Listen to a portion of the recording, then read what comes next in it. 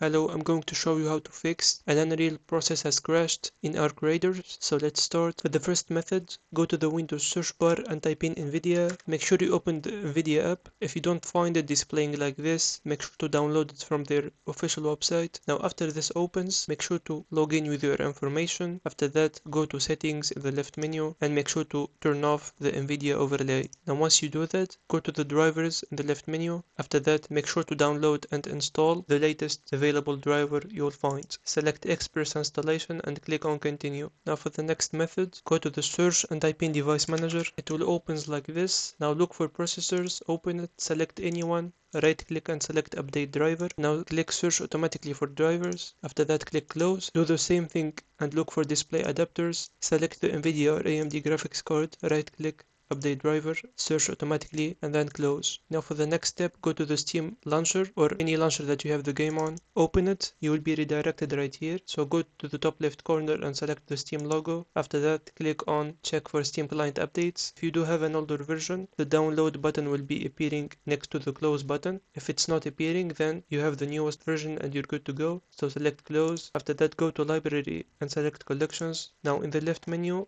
you can search for the game ARC Raiders. Now you need to select it. After that, you need to go to this manage option in the right and then click on properties. Next, in the launch options, make sure to type this command -dx11. After that, go to installed files in the left menu and select verify integrity of game files. Just wait for the process to finish and it will be downloading any corrupted or missing file it will find. Next, go to the taskbar. After that, select this upside arrow. Now go to your antivirus. For example, I have Avast. Right click and then go to manage shields. Select disable for 10 minutes or a short period of time. After that, go to open quarantine. Here, if you do find any file related to the game, you should just select it. After that, click on these three dots and select restore and add exception. If you don't have this as an option, just go to the Windows security. After that, select protection against threats and viruses. Scroll down, select manage settings, then scroll all the way down. You'll find this exclusions section. So select add or delete exclusions. After that, select add an exclusion and select folder. Here, just go to the C drive, search for programs 86 like this, open it. Now search for Steam or the launcher that you have the game on and make sure to select this folder. Now for the next method, go to the Windows search again and type in view advanced system settings. It will appear like this, so go to settings. After that, go to advanced, which is the second one, and then select change. Make sure to uncheck this box right here. After that, select custom size. In the initial and maximum size, it depends on your RAM. So for the initial size, it is 1.5 times your RAMs. And for the maximum, it's 3 times your RAMs.